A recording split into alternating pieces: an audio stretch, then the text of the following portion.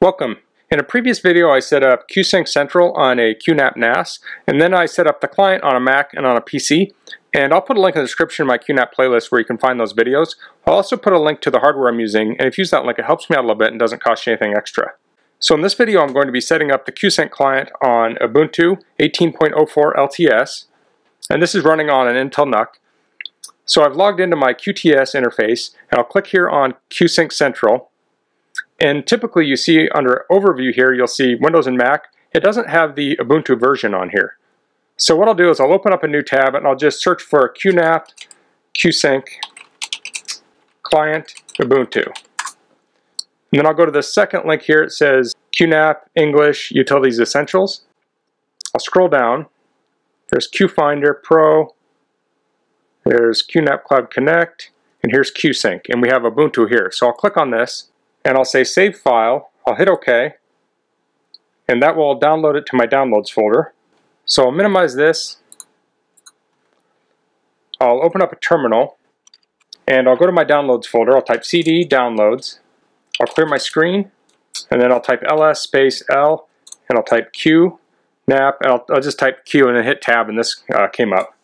So now I'll type sudo space dpkg space -I, and I'll type QN and then tab.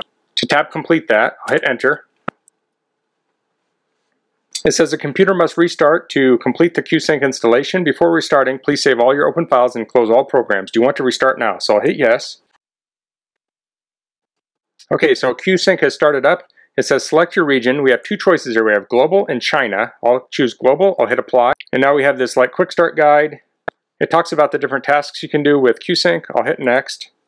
It says it has this little tab up here on the menu bar. Looks like I can't click that quite yet. I'll hit next. And it has Smart Delete. This allows you to delete devices on your client and it won't delete them on the QNAP NAS. So this would be nice if you're running out of disk space on your computer. You can sync them up to the NAS and then leave them there and you can retrieve them later if needed. I'll hit next. You can also access your files with FileStation. I'll click Finish. It's going to search for the NAS, so I'll click Search NAS here. I'll say via LAN. It found it pretty quick. I'll select it and hit select. I'll type in my username and password. You can choose secure login, HTTPS, so you're going to want to do that if you're over the internet. I don't think I have that set up yet, so I'll leave that unchecked. But if you're doing this over the internet, you definitely want that checked. And it says automatically select the best connection method and assign a name to identify this computer. So I'll leave that as is. I'll hit apply.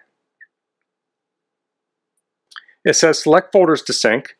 So here it has home.qsync. And in the Linux world, when you see this dot file, it means it's hidden. So this is where it stores it on the NAS itself. And then on my local machine, you have home/ric/qsync. So I want to do the default here. I'll hit finish. So it's connected up. It should download a couple files here. Okay, it says 2 files were added to the Qsync folder. So I can close this here. I'll open up the file folder here. And I'll look for the Qsync folder. I'll open that. And then I'll drag this test file into it. So if I click the icon up here, I was trying to single click, but you actually have to double click this. And it will open up and we can see it synced up the test file, reflections, and the new rich text document I just put on there. So these are the recently changed files. So if I go back to a browser, I can go back to the QNAP NAS. If I go to Qsync Central here and click under devices, we'll see this device showing up now. So we have the Ubuntu RIC.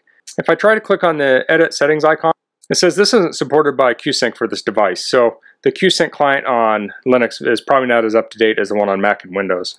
If we go to event logs here, we'll see the log here. We have the Ubuntu RIC where it said we started syncing and stuff. So we can close that down. If we go into FileStation, we can see the home directory, but we're not going to see that hidden file there because it's mapped it over here on the left to this Qsync. So if we go to Qsync here, we're going to see test file. We can open that up right here. So that's a basic setup of Qsync on Ubuntu 18.04 LTS. If you have any questions about this, please leave them in the comments. If you like this video, please click like.